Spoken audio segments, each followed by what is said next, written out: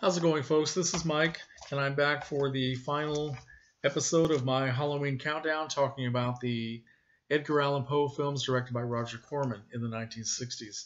And I'm a day late because Halloween's already over, and now it's All Saints Day. So maybe I should call it an All Saints Day countdown, but that probably doesn't have the same kind of atmosphere with it. Okay, so the first film to talk about, there are only two left. 1964, The Masque of the Red Death, on this double feature with Premature Burial, The Masque of the Red Death. You know, I've started this, or attempted to start this video 4 times now. For some reason, I'm stumbling all over myself, trying to figure out how I want to talk about The Masque of the Red Death. I don't know why I'm having so much trouble, because it's such an impressive film.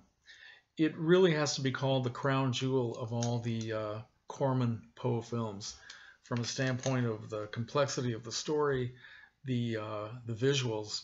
I mean, it has an amazing look to it. It's another one of Corman's relatively low-budget films, but it looks like they spent $10 million to make this film. It's just absolutely gorgeous. The sets. This time, the cinematography was by Nicholas Roeg, and the art direction was by Robert Jones. The production design was by Daniel Haller, who usually does the art direction. Screenplay by Charles Beaumont, along with R. Wright Campbell. And it's a very, very serious and very dark story. Now, Corman had actually wanted to make this film when they first began the Edgar Allan Poe series. It was one of his first choices. But that was back in 1960, and he was afraid that because of whether similarities between what Edgar Allan Poe has in the story about the figure of death, and he thought that people would compare it with the Seventh Seal, which had come out fairly recently. It had the figure of death in black, and he was afraid of being, people saying that he was just imitating Bergman. But a few years down the road, he didn't really care. He just wanted to make the film, and it does have a lot of similarity to the symbolism in the Bergman film, but it's very, very impressive and very dark. Vincent Price, in one of his greatest performances, plays Prince Prospero, who is a very cruel landowner in the Middle Ages and lives in a gorgeous palace, and the villagers around him are all dirt poor, and they all work for him, and he's known for his cruelty. And he goes to the village to invite the people to a end of harvest festival where they can basically just eat the scraps off the tables. And a couple of men in the village, they become very defiant. They pass along a message that was given to an old woman. And at the very beginning of the film, there's an old woman walking on a misty hill, and she sees a man sitting next to a tree. This is a man dressed all in bright red. His head is covered, can't see his face, and he gives this woman a blood red rose.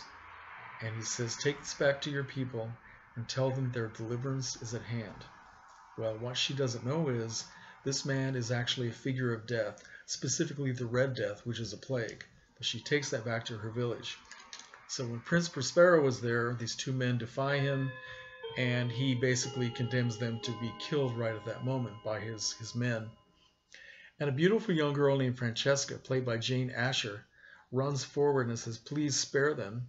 And one of the men is her father. The other man is the man that she's in love with, the young man. And Prospero first says, "Well, I'm going to give you the chance to decide which one will live and which one will die." So while this little conflict is going on, he is told by one of his men that the plague, the Red Death, has been seen in the village. So Prospero decides to burn the village to the ground, and he takes the girl and the two men with them. The men are going to be imprisoned in the palace. The girl is going to be taken into the upper areas of the palace, not the dungeon, and he's going to try to corrupt her. Right? She is the symbol of purity and Christian faith and goodness, and he is a Satan worshiper, and he wants to bring her into his dark world. So we go back to the palace, and we see this these opulent surroundings that he lives in. We meet his voluptuous, beautiful wife, Juliana, played by Hazel Court, in her third appearance in a Poe film. Very good performance. And she is not happy that this young girl has been brought back. And if we find out that Juliana is a very serious worshiper of Satan and wants to basically be wedded to him.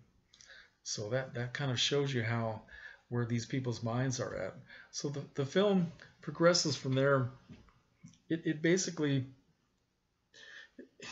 it shows the corruption that all the people who live who are in the palace, the rich people, the wealthy, the people who are hangers-on to Prospero because of his power and his wealth and his influence, how decadent they are, and how they have no concern with what's going on outside the palace walls and about the people who are suffering, and they don't want to let them in and let the Red Death come in and affect them. And it also shows how the young girl Francesca tries very hard to resist, although she has a very simple kind of a faith where she can't really understand why she believes what she does, and she gets very confused by Prospero talking about the corruption of the world and what's real and what isn't, and how do you know there is a God? Why don't you worship Satan, who is the God of honesty and truth? And it gets very involved.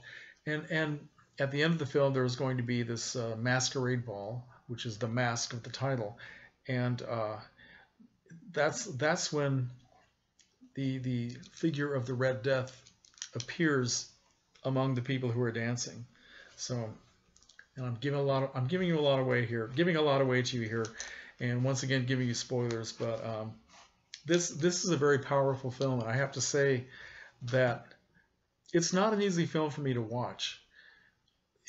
It's so serious and so dark, and there's a lot of ugliness and violence in this film that, for me, it's not an enjoyable, fun horror movie experience in the same way that The Pit and the Pendulum is for me. I can enjoy watching The Pit and the Pendulum. I can enjoy watching The Haunted Palace, again and again, and it's still a very dark story. But The Masque of the Red Death is on another level entirely. But I totally respect it. I just have, infinite regard for this movie and what they were able to accomplish. So it's highly recommended. If you've never seen this, if you never want to see another Edgar Allan Poe film made by Roger Corman, please give The Masque of the Red Death a chance. I think that you will be impressed by it. The next film is the last one in the series, released in 1965, and this is The Tomb of Ligeia. The Tomb of Ligeia, which is on a double bill here with Vincent Price reading from the stories of Edgar Allan Poe, which is basically a stage performance. It's very, very cool, very impressive. But yeah, that came later on. It certainly wasn't part of the Corman series. So by this time, Roger Corman was definitely tired of making the Poe films, and he wanted to try to do something a little bit different.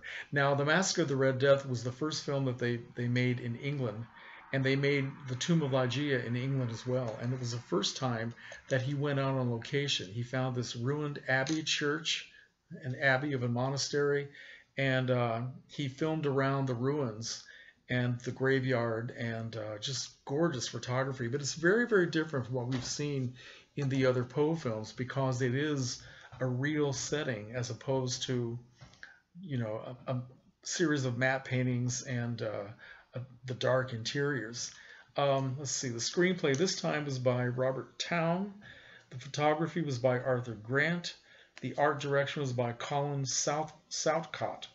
And filmed on location in England, ruined abbey of a monastery, and I think it was the Norwich Monastery. I'm not quite sure, but a lot of it was filmed during the day. Corman made a remark that this film had more sunlight than all of his other films put together, and he wanted to try something different by shooting real locations. He also shot some of the countryside and a beautiful English church, and but once he saw the film, he felt that his original idea of keeping the Poe films shot on sets and enclosed interiors and a lot of darkness, he thought that was in the end a better idea. But this is still a very impressive film. Now they weren't allowed to shoot in the interiors of this old monastery, but so they filmed those on sets in England, and it's very, very different. The interiors, they do a terrific job. They make it look like it is an old ruined monastery with the stone walls, very gray, very plain, and just kind of strange and sparse furnishings all around this big space, lots of dust, lots of cobwebs. And the story is that in the beginning, a man named Verdun Fell, played by Vincent Price, is burying his beautiful young wife, Ligeia, a beautiful black-haired woman who is of Egyptian ancestry, and she's not a Christian. And a minister is telling this man that you cannot bury her in consecrated ground. And Verdun Fell is very rebellious, and he says, it doesn't matter to me because she's not really dead anyway. She will never be dead.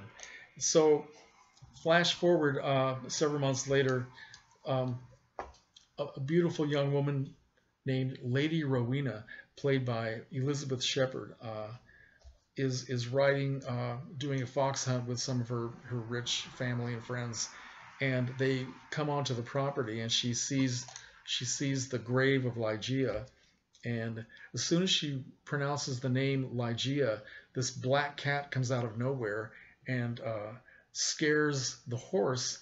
She falls off the horse. Verdun Fell comes to help her. As soon as they meet, there's this strange attraction, especially on her part, and she finds that she can't keep away from this man. So she's drawn into his life of sadness and grief and seclusion. Kind of reminds you of Roderick Usher in a way.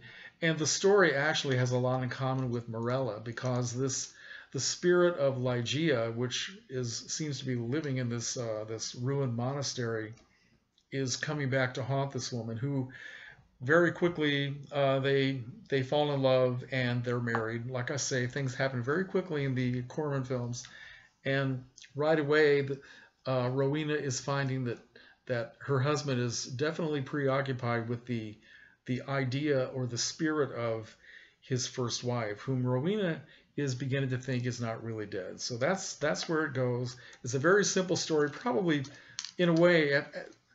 After so many similar stories in the Poe series, this is really kind of weak, and it's only brought to life really by the fact that the visuals are so different, and the performances by both of the actors are so good. Although I think that all things considered, Vincent Price's performance is not up on the same level as Elizabeth Shepherd.